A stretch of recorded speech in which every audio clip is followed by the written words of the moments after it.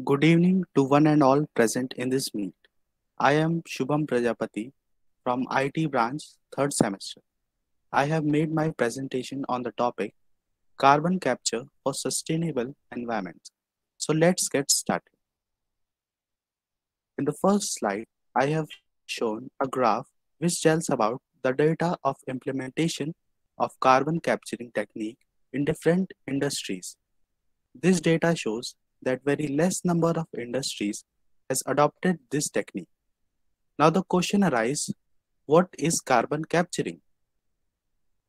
It is a technique where carbon dioxide is captured or separated from industrial release before it is mixed with atmosphere, and the captured carbon dioxide is stored in a large amount. Now here are some techniques to capture carbon dioxide. Number 1, membrane gas separation. 2, oxy-fuel combustion. 3, absorption. 4, cryogenic separation. 5th, calcium looping. 6th, multi-phase absorption. After capturing CO2, it must be transferred to storage sites. It is transported in pipelines. Pipelines are the best way to transport captured CO2, but for infeasible places, for example, two land bodies separated by ocean. So in that case, ships are the best way for transport of captured CO2. Now let's come to the carbon sequestration or carbon capture storage (CCS). Now there are mainly four ways in which captured carbon can be stored. First, geological storage. In this, captured CO2 is injected into underground geological formation.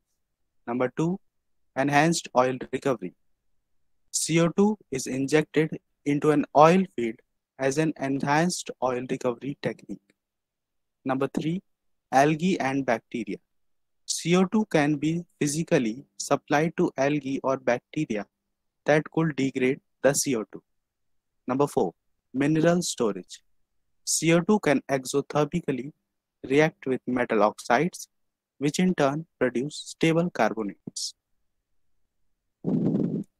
Now, let's come to retention and leakage of captured carbon. Number 1, long-term retention. CO2 is stored in underground sites, so it is very important to that site will remain will retain the CO2 for long time. Here is an example that Norway's Lipner's gas field is the oldest industrial scale retention project. Number 2, sudden leakage hazards. Transmission pipelines may leak or rupture, so it is necessary to do maintenance once in a 3 to 4 weeks and have remotely controlled valves, which will release quantity to one pipe section.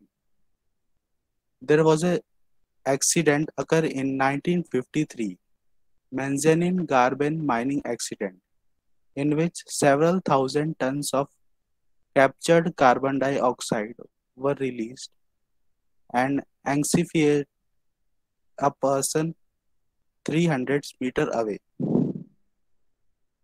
Now here comes the main topic related to sustainable environment, carbon captured and utilization.